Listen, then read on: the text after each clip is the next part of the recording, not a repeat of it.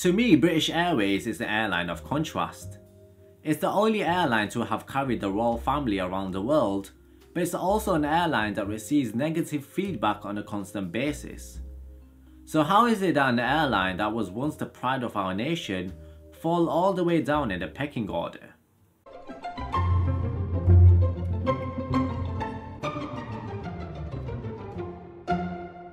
You see, British Airways is no longer British Airways.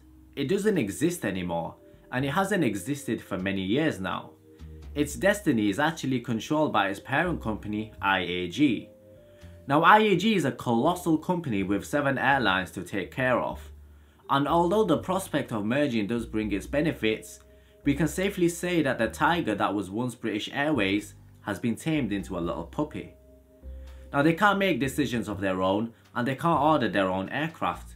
And if the airline does want new aircraft, then the order has to essentially be placed by the big boss, who will decide which airline will receive the new planes and when they shall be delivered.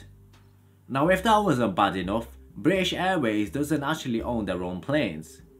Let's say, for example, IAG saw a demand in one of their other airlines, let's say Aer Lingus, and they needed an A320. Well, within 2 or 3 weeks, that plane could be in the fleet of another airline. Now, IAG claims that this saves at least £2 million by shuffling planes around and trying to determine the demand. But the truth is that every single purchasing decision is now overseen by IAG. They've also placed huge amounts of pressure on the airline to achieve good return on their investment. And if the airline doesn't achieve the targets set by the parent company, then the airline could face removal of aircraft from its fleet and also a reduction in funding. But what's worse is the performance of the airline in the past 10 years or so. Now, studies have shown that they've crippled under the pressure from low-cost airlines like Ryanair and EasyJet, and also international airlines like the Gulf carriers. Now, many people who have travelled with them have said that the seating configuration has become extremely tight with an average service. Also, the uncompetitive ticket pricing and making customers pay for food on certain routes doesn't really help with the image of the airline that was once luxury travel. But you know what the scary thing is? They're not losing money. Last year they made a record profit of $1.4 billion. Now, that's a colossal amount of money. But ever since the markets collapsed in 2008, they've executed tremendous amounts of cuts without investments in other departments. But there are areas where BA is doing good in, like with their network.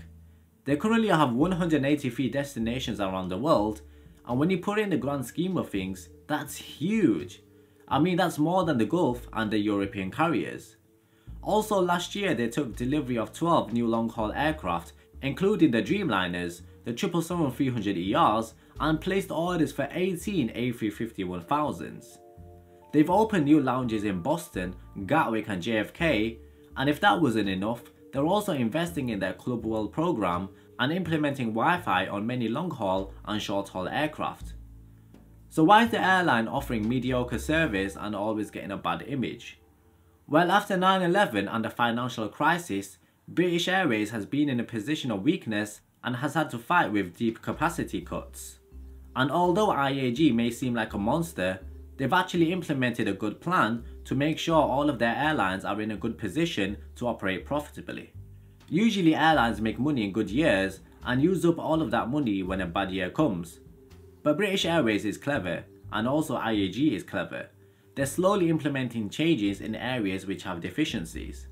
I mean, sure, there are some areas are not what they should be, but they're making good steps forward.